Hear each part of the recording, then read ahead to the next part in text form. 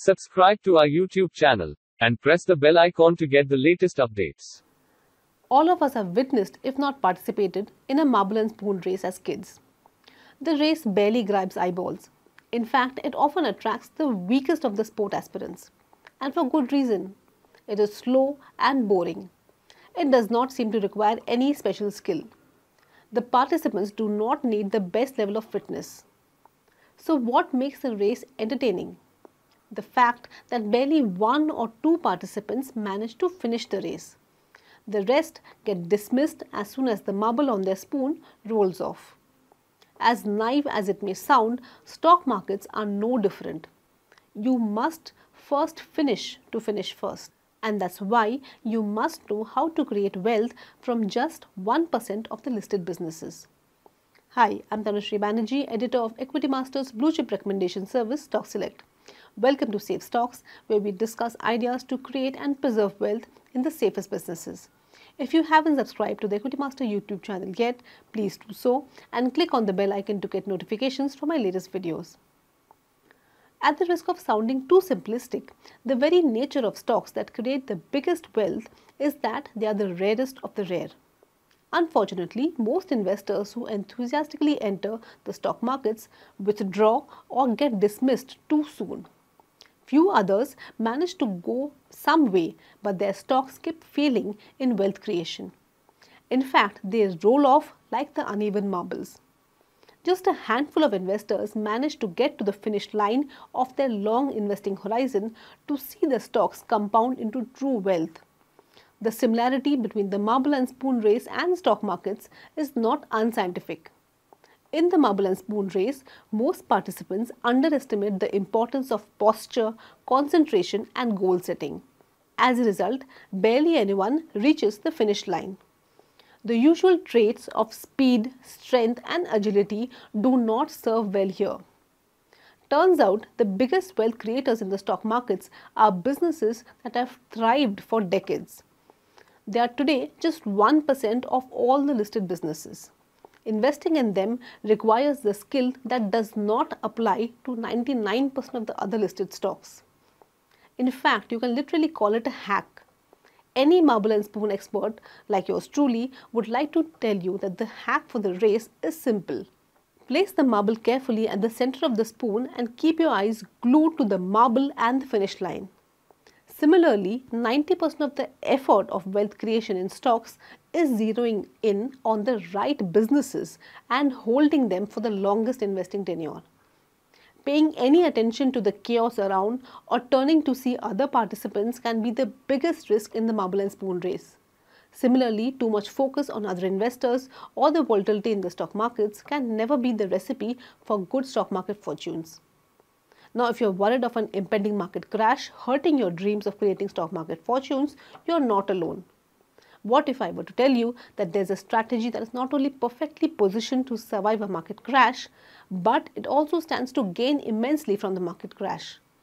In the stock markets, the fortune of the benchmark indices has come to rest on few star performers. The bulk of the investor money just comes to them. And investors firmly believe that only these stocks could create wealth over the long term. But the fact is that the performance of the index stocks will at best trail the indices of the long term. So if you're looking to make big gains in the blue chips of the next decade, then you need to look beyond the Sensex stocks. You see, a lot of the quality blue chips are not restricted to the Sensex alone. If you widen your horizon a bit and look at, let's say, the BSE 200 index, then there are quite a few blue chip stocks that are set to deliver handsome gains over the long term. The easiest way to track what could help stocks have a long runway of superlative returns is to find qualities that can help them overcome every crisis. For instance, capital efficiency. The companies that prioritize reinvesting profits to earn higher returns on their shareholders' equity rarely go wrong in capital allocation. Such companies are careful with their capex and acquisitions. Plus, surplus cash is often distributed to shareholders. The idea is that the more profitable the company gets, the more value it will create.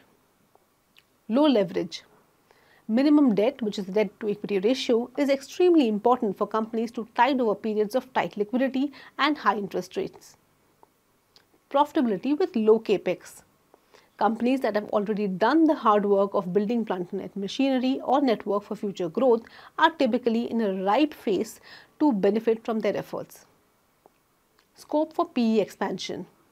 Stocks with low price to earnings multiples tend to have a huge headroom for PE expansion if the business and the management were in the right direction.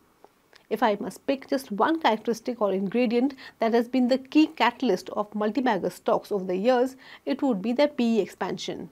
Larger the PE expansion, higher has been the quantum of returns for the top multi-baggers. Here's data to prove my point. The top 100 companies, which gain about 1000%, have had extraordinary fundamentals. But what really made the difference between them and the 10,000% gainers was the quantum of expansion in PE multiples. Last but not the least, technology catalyst. Technology has the power to change lives over time. Imagine a world in the future where an autonomous vehicle picks you up for work, it plays your favorite playlist, and it makes a quick stop for your morning coffee. All this without you having to reach your wallet or your phone. This is how devices with Internet of Things could transform our everyday lives.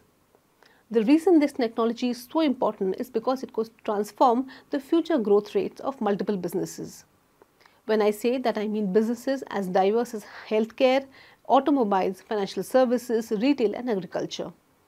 Now, as an investor looking for exponential profits over the next few decades, you cannot just look for tried and tested businesses or the most popular brands. Rather, you need to look for stocks where technology is acting as a huge catalyst of change that could offer exponential growth in the years to come. So, just 1% of the listed stocks can be the true game changers for your portfolio. Having the patience, perseverance and discipline to find and hold on to them can offer the compounding effect that 99% of the other stocks can't. Hope you like this video. Stay tuned for more such videos on the safest and most appealing permanent wealth creating stocks. Thank you.